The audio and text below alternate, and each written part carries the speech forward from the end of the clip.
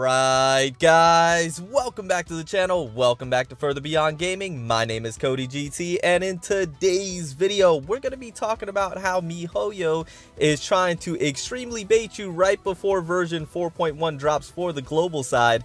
And we're going to get into the details about that in just 1 second. Now, if you do enjoy today's video, go ahead and drop a like. It's greatly appreciated and it helps out the channel tremendously. And if you're new to the channel, you haven't subscribed already, go ahead and consider subscribing for more content like this and much more in the future.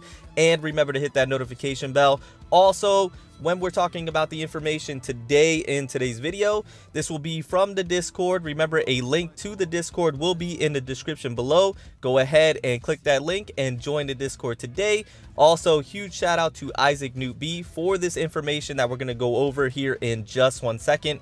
Now, before we do go over what the video is about today, I just wanted to take a second to really thank each and every one of you that did come out to the live stream last night.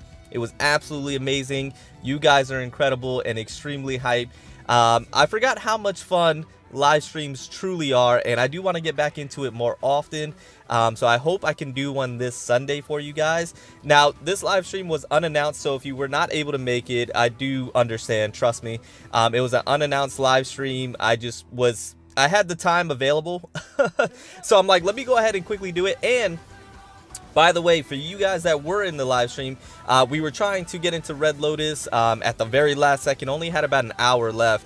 And for all of you that helped me, thank you so much with the team comps and, you know, the gear that I should be putting on and what I should be doing. Thank you so much, because we actually did go ahead and get into Red Lotus. So thank you guys so much. That was absolutely incredible. And once again, you guys are absolutely incredible. It was a hype live stream and I had an amazing time. And like I mentioned, hopefully I can go ahead and do that again this Sunday. So be on the lookout for that, and hopefully I'll make an announcement this time before just going live out of nowhere. So once again, you guys are amazing. Thank you so much for the support. It means a lot to me. Now, with that all out of the way, do apologize about that little diversion there. We're going to go ahead and get into today's video, and that is talking about how Mihoyo is trying to bait you before version 4.1. So this was a game announcement, and like I mentioned, huge shout out to Isaac Newt B in the Discord for this information.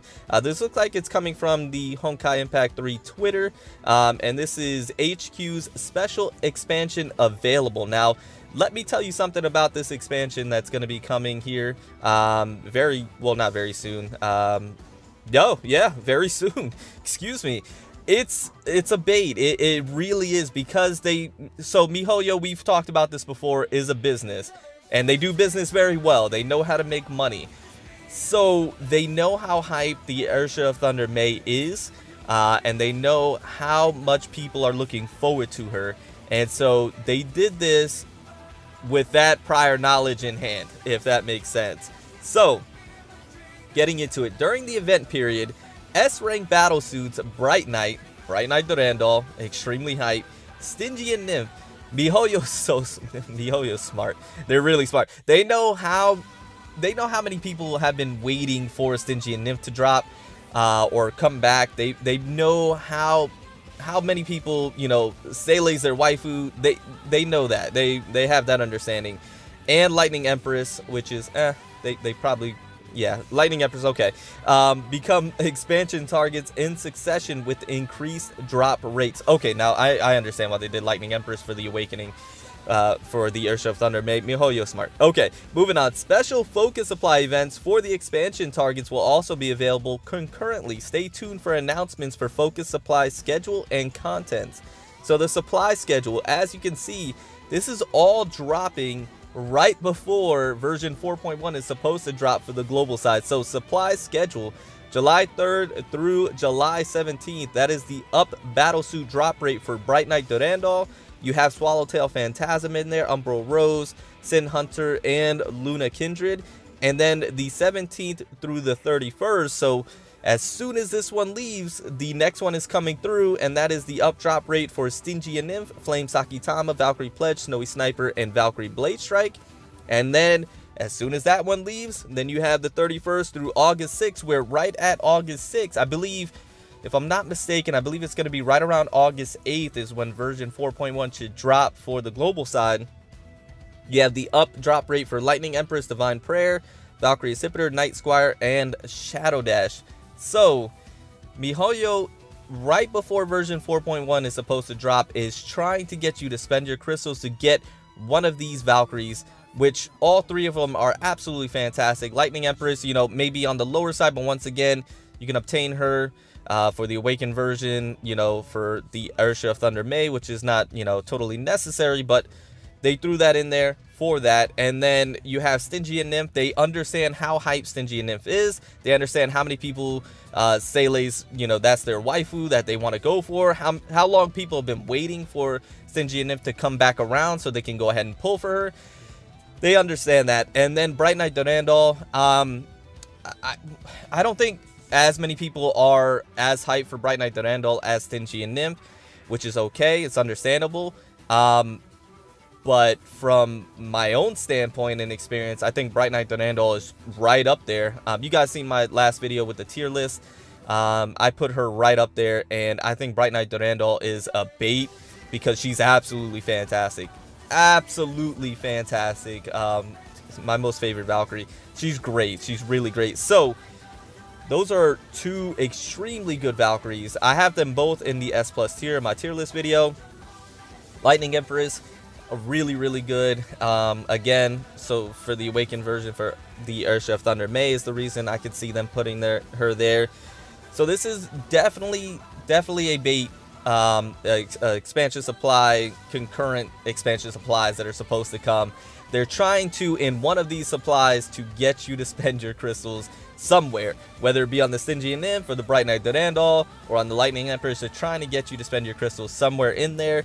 And then I am sure that the focus supply for the applicable gears for these Valkyries are going to be running during that time as well. So for example, the applicable gear for Bright Knight Durandal will probably be running right with the July 3rd through the July 17th for the focus supply, so you spend your focus supply cards.